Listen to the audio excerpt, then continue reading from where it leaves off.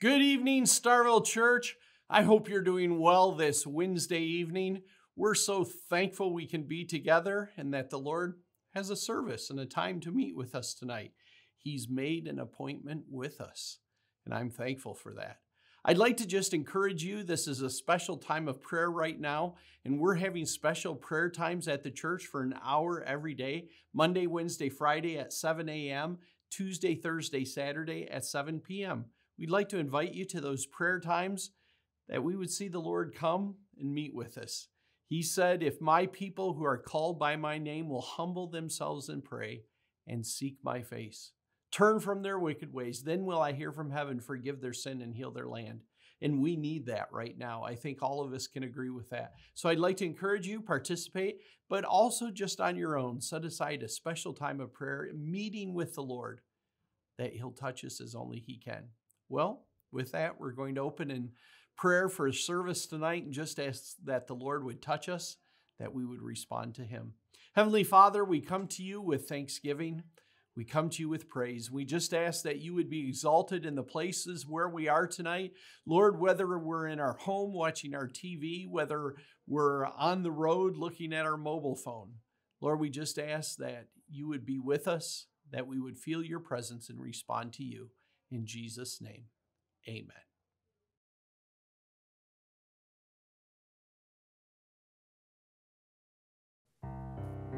Good evening. Let's worship together as we sing, He brought forth His people with joy. He brought forth His people with joy. He brought forth His people with gladness. He gave them the land of their enemies, and He brought forth His people with joy. I will rejoice in the victory He has won, for He has stripped the enemy and He has overcome. We'll sing and dance and shout to the glory of the Son, for He brought forth His people with joy. He brought forth His people with joy. He brought forth His people with gladness. He gave them the land of their enemies, and He brought forth His people with joy. I will rejoice in the victory He has won, for He has stripped the enemy and He has overcome. We'll sing and dance and shout to the glory of the Son, for He brought forth His people with joy. Give thanks unto the Lord, call upon His name, make known His deeds among the people. Give thanks unto the Lord, call upon His name, make known His deeds among the people. Sing unto Him, sing songs unto Him, talking of all His wondrous works. Oh, glory in His holy name, let the heart of them rejoice and sing the Lord. He brought forth His people with joy. He brought forth His people with gladness. He gave them the land of their enemies, and He brought forth His people with joy. I will rejoice in the victory He has won, for He has stripped the enemy and He has overcome. We'll sing and dance and shout to the glory of the Son, for He brought forth His people with joy. Give thanks unto the Lord, call upon His name, make known His deeds among the people. Give thanks unto the Lord, call upon His name, make known His deeds among the people. Sing unto Him, sing psalms unto Him, talking of all His wondrous works. Oh, glory in His holy name, let the heart of them rejoice that seek the Lord. It is a good thing to give thanks unto the Lord. It is a good thing to give thanks unto the Lord and to sing praises unto Thy name, O Most High. It is a good thing to give thanks unto the Lord. It is a good thing to give thanks unto the Lord and to sing praises unto Thy name, O Most High. Give thanks unto the Lord, call upon His name, make known His deeds among the people. Give thanks unto the Lord, call upon His name, make known His deeds among the people. Sing unto Him, sing songs unto Him, talking of all His wondrous works. Oh, glory in His holy name.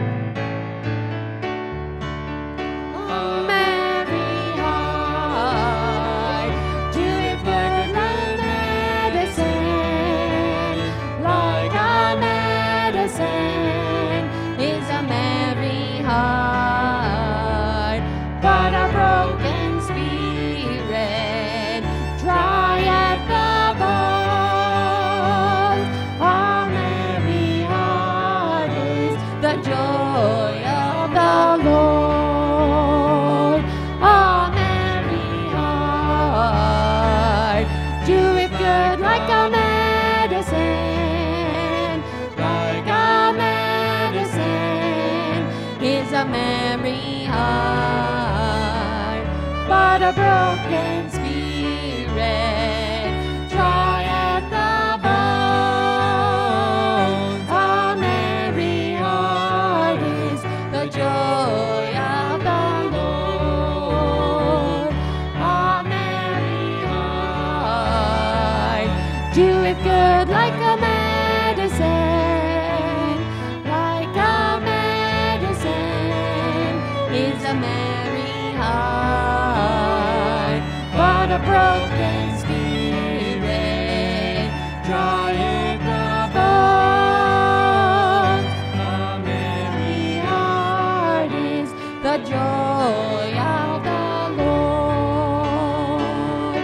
No other name but the name of Jesus. No other name but the name of the Lord. No other name but the name of Jesus is worthy of glory and worthy of honor and worthy of power and of praise. No other name but the name of Jesus. No other name but the name of the Lord. No other name but the name of Jesus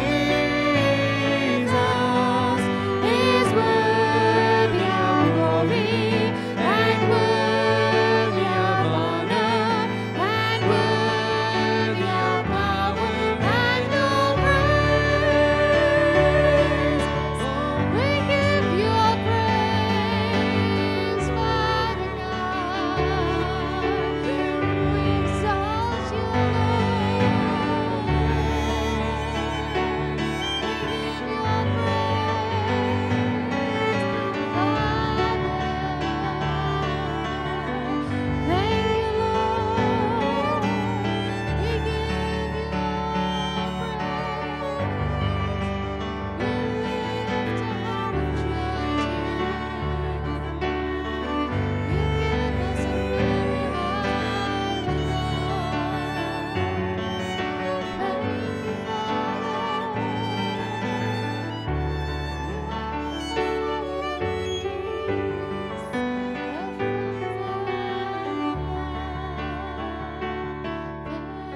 you,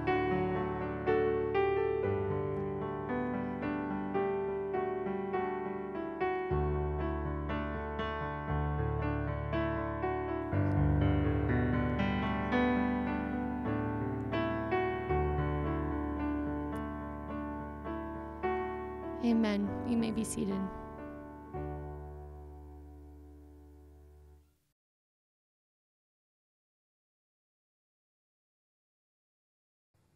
Let's pray. God, we thank you so much that we can come before you with each thing that's on our heart, Lord, each request, and we just make those known before you now, even in our heart. We ask, Lord, that you would just move on behalf of your people.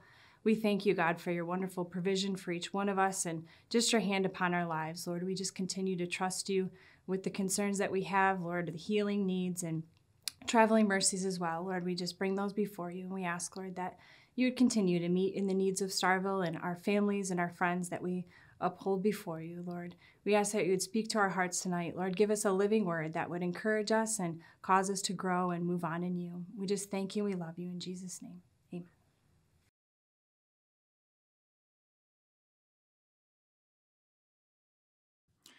Well, good evening. Welcome to Wednesday evening service. Let's pray. Heavenly Father, we thank you for your word that you bring light to us, and we just ask for the coming of your Holy Spirit to bear witness to your word in our hearts and that it may find fruitful ground to grow and produce fruit, we pray in Jesus' name. Amen. So tonight we'll be covering what the Bible says about appointments. And there's so many appointments in the scripture, it's really hard to narrow down, but I'd just like to consider some natural examples by way of introduction.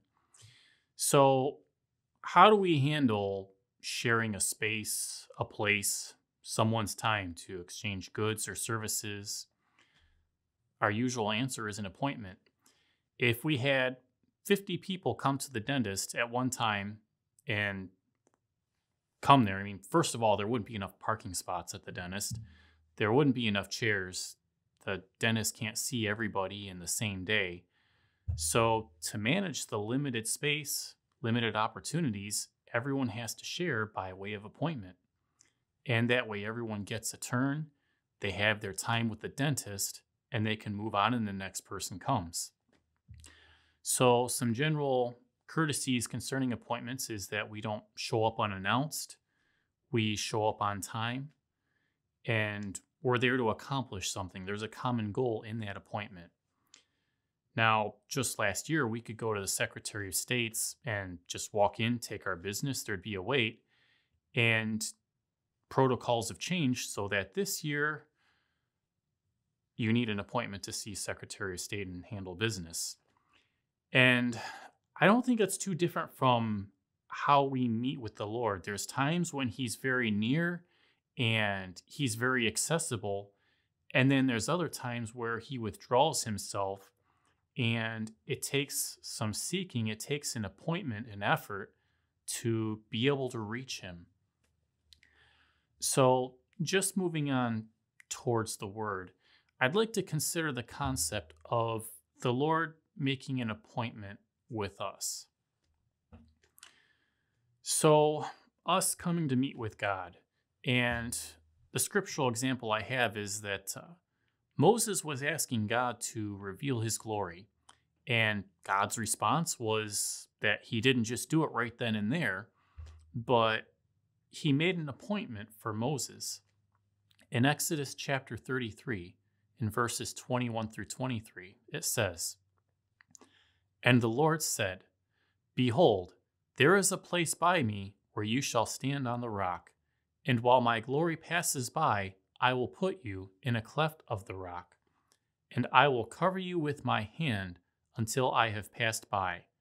Then I will take away my hand, and you shall see my back, but my face shall not be seen." And so the Lord's response was, Moses, let's make an appointment. I have a place, and there's a time, and I'm going to pass by, and I'll reveal my glory to you like you're asking. And so this is a very amazing thing. Not many people would have that kind of access to God where they can request something and right there God has an answer, or he says, not right now, but this is when and where. But there are times in our own lives where God will come and he'll begin stirring. He'll begin drawing in our hearts. Just put aside what you're doing. Come spend some time with me. Well, that's a special appointment where God is drawing us to come aside from our busyness, come aside from our goals and intentions, and put that to rest for a while. Step aside and meet with him. And sometimes God calls us to a place that he's prepared. He could say, go for a walk. I'll speak something special to you, or go for a drive. Go to the market, get some milk. And we could question, Lord, I'm not out of milk yet. What's going on? Why should I walk? Why should I drive? But if we can put aside our reasoning and make that time to follow what God is speaking, we could gain keys or victories to an area of struggle, or we could gain a word for someone else in a situation. We may find a greater revelation of God, a greater impartation of his spirit and peace. We don't know if we don't follow. And then there's other times where we have to prepare a place to meet with God. Now, in the life of Moses, he had his set place, but ultimately that place would become the tabernacle that we call Tabernacle of Moses. It's where Moses went to meet with God, and the glory cloud would descend, Moses could meet with God, get answers, and go. And that was possible because a place was prepared. It took effort on the part of Moses, the leadership in Israel, and all the people to work towards that preparation. But once that preparation was done, the Lord could come on the scene. The Lord could give answers and revelation. He could give forgiveness of sins because that was a part of the tabernacle program. But none of that could have happened if there was no preparation. And so for us, Jesus talks about praying in our closet. Our closet could be the car. It could be a room. It could be not necessarily a specific, place, like a closet, just because Jesus said nothing else is going to work. But the object is that we have a place prepared where we can meet with him. And that's really the point, a special place that's special for him and special for us. Likewise, David wanted to prepare a place for God. It's interesting. He wanted to bring the ark and glory of God to Jerusalem, but he had failed in his first attempt. Some of that was some protocols that were not being followed in the law, but another aspect was that there wasn't really a place prepared for the ark to rest. But after David did some praying and seeking, he found out there's protocol. There has to be a preparation. There has to be a place of rest. And then the ark could come and God could meet. So it's upon us to prepare that place, whatever that may be, wherever that may be in our lives. And then we can have that deeper fellowship with God. And making or arriving at that place could be a struggle. Obviously, the enemy of our soul doesn't want us meeting with God. He wants to hit us with all kinds of distractions or better ideas. There's another way I could be using my time. Does God really show up? Is he really listening? We need to cut through those doubts and those evil questionings and trust that we need to meet with God. And yes, it will be worth it. So for David, it didn't just happen. He had to overcome some enemies. He had to enter a place of rest. And yes, he'd prepared the tabernacle of David, but ultimately he prepared the way for the temple to be built. And that didn't come without contest. It didn't come without struggle. All of David's life, there was wars and struggles. But the price he paid prepared the way for a reign of peace when Solomon could build that temple. But it was only possible because of the preparations David made. And so that basically covers a place. There's also a time. God is Lord of times and seasons. What worked before may not always work. Now, an example of this could be David seeking the Lord, and he gives a command to come up against the Philistines from one direction, and there's a great victory. Again, the Philistines assemble themselves, and David seeks counsel. Should I go up like before? And God says, don't do what you did before. I want you to go over by mulberry trees and wait until you hear marching in the trees, because then the angels are marching to battle before you. And so for that battle, there was an appointed time. Any time couldn't work. And the forces of Israel on earth had to be in sync in timing with the forces that were in heaven for David to have the victory against the Philistines. And in our lives, God has appointed times for victory. And it can be easy to be frustrated and just want to just charge and go for it. Victory now or bust. But we want to be sure that we're marching in God's timing and not running off on our own. We want to be sure that we're walking in the appointed time. Now, in another aspect, the Lord can, again, meet us when we're busy, and he begins to draw us. That's the time to meet with God. Now is the time. It's the verse that now is the hour of salvation. When God is drawing, that's the time to jump on that meeting with him. And apart from that, we want to have a time set aside to meet with God. It's so easy to get busy with this life. It's so easy to be consumed with cares, other appointments, family responsibilities, work responsibilities. We can just be weighed down and drowned with other cares if we don't make time for the Lord. And it's for our life. It's for our life. It's literally that important to spend time with him. As the days are becoming more dark and more challenging, we need more time with him so that we can continue walking in the light. And then there's a purpose.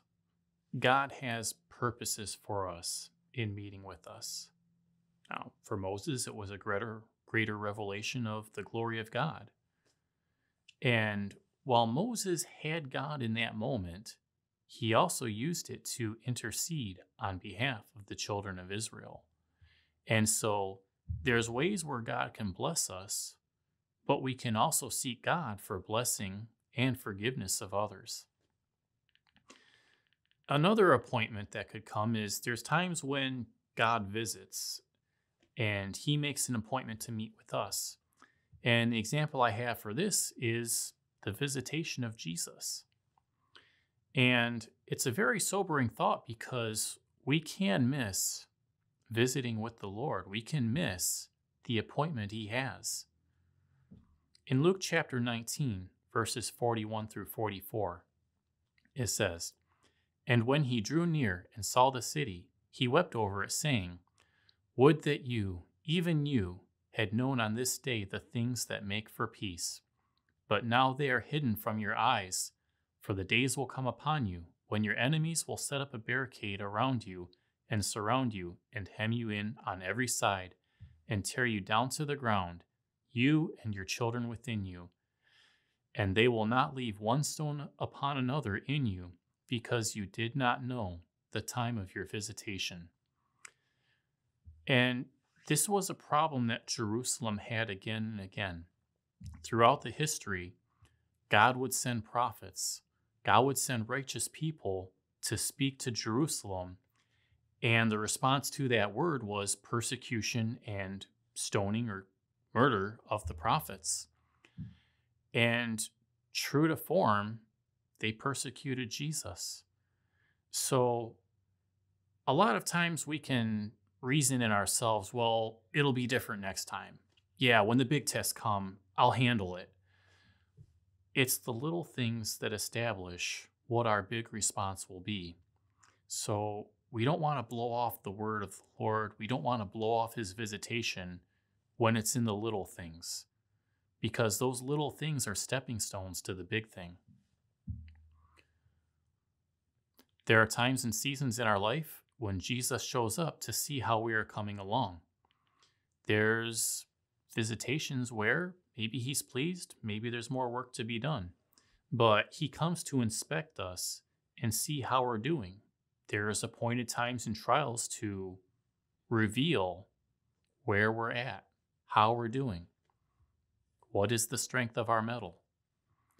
And I don't think that's so much for him to see, but he has to show us where we're at so we can make those corrections and we can go on to hit the mark.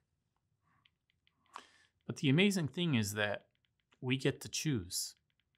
We get to choose if we have a good visitation, he knocks and we open the door, we had things ready for him, and we're able to feast and fellowship together. Or perhaps we're not ready and he's not pleased with that. Maybe there's a break in fellowship or something else that happens. We don't want to take a stumble, a fall, because of not minding that we've got to keep moving forward, but we want to continue walking with him. And when he visits, we're ready to enter into what he's bringing with him. And finally, I want to cover the concept of the ultimate appointment, and that is our time to go when we leave this world. In Hebrews chapter 9, verse 27, it says, "And just as it is appointed for man to die once, and after that the judgment." So right here, the scripture is telling us in no uncertain terms, we get only one life. There is only one chance to get it right for eternal life. We get one life, and then we go to judgment. And this is a very important concept to understand. It's our most important appointment. Are we in grace? Are we hidden with Christ when we pass on? Or are we lost and forever lost? There's a lot of confusion in these times about what's waiting in the hereafter. Some people think they'll negotiate or bargain with God to get into heaven. Other people have no concept of God. They think maybe they'll come back as a cat or something else. But the scripture speaks in no uncertain terms. There is no reincarnation. There's no extra lives. There's only one life. And so it's very crucial that we have a meeting with the Lord through salvation, that we walk in the light, that we read his word, and that we pray and have appointments with him so he can be Lord of our life. So, will we give our whole life to the Lord?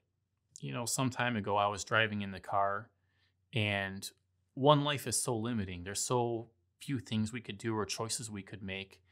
And I was kind of thinking, if I had 100 lives, what would I do? Would I be a thrill seeker? Would I do a different job? And, what I come down to is I've got only one life. So the most important decisions I make are what I make now. What would I do with my one life? And the answer is give it to Jesus. Not just giving my heart to Jesus and experiencing salvation, but if I had one life to give, to lay down, by his grace, I want to give it for him. In the Revolutionary War, there was an American spy named Nathan Hale who was discovered by the British, and they were going to execute him, and his final words were, "I have but one regret, that I have only one life to give for my country." But in a similar way, we have only one life to give, and we can give that to the Lord, be it in dying daily, denying ourselves, or perhaps giving our life as an offering to him and laying it down, be that in persecution or something else. We don't know what will come our way, or if it just comes to our time and we die of natural causes. But we want to be sure that this one life that we have, we give it to him and we live it for him thoroughly. So just in closing, I'd like to summarize that we want to be sensitive to the drawing of the Holy Spirit. We want to have a place and time prepared to meet with God daily, and we want to be prepared for eternity with God. There's nothing worse than missing him. He is the attraction. He is everything in heaven. He is why we want to be there. So we want to make our appointment with him and keep it and be sure that we don't miss out. The Lord be with you all. Amen. Ron, thank you for that message. Very appropriate for all of us on appointments. And Ron brought out 3 points as I saw it. The first one is a place. We all need to have a place of meeting with the Lord. Second was a time. It's important we set aside time. We have a time, but we set aside time. And that final one is really about responding to him in those moments. The Lord wants to make an appointment with every one of us, really multiple times a day, where he meets us, where he touches us, where we respond to him. So as we go to prayer tonight, just in the close of this service, would you just ask that you would make the appointments that the Lord has with you? Let's pray tonight. Heavenly Father, we're thankful for this message, Lord, an encouraging message to us. Lord, and we want to respond to you. Lord, we want to have a place, want to have a time, and we want to respond to you when we're with you. Lord, we ask that you would touch us. We're your people. As we're at home or as we're on the road, wherever we are right now, that you would meet with us in a special way. We long for you. In Jesus' name, amen.